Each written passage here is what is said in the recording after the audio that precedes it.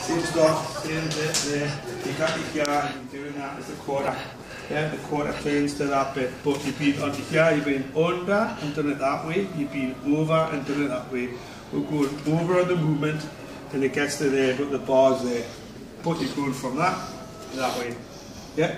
If I get this heel hook, that would be one way of turning over, but that makes it loose for that movement. Yeah? So put it over that. Yeah? So catch it there, so that gives it the bar that was just done. Yeah? This isn't the technique, this is just the bar. I turn over with the same hook up and down. Turn with this, cross there. So how you done the heel hooky bits here and here is that bit. Opportunity to take this point. There's the bar there. Yeah? So hold down if you needed both pin, you would pin in that form. And you can bar that way. Oh, lovely.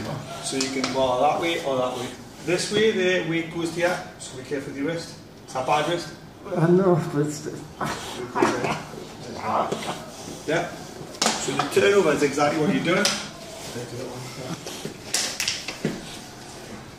So this isn't a lock, this is just how you turn it. If you turn them over, it gets to there, you turn your whole posture. What I'm doing is taking this bit here, this bit, there. If it's out, it'll slide.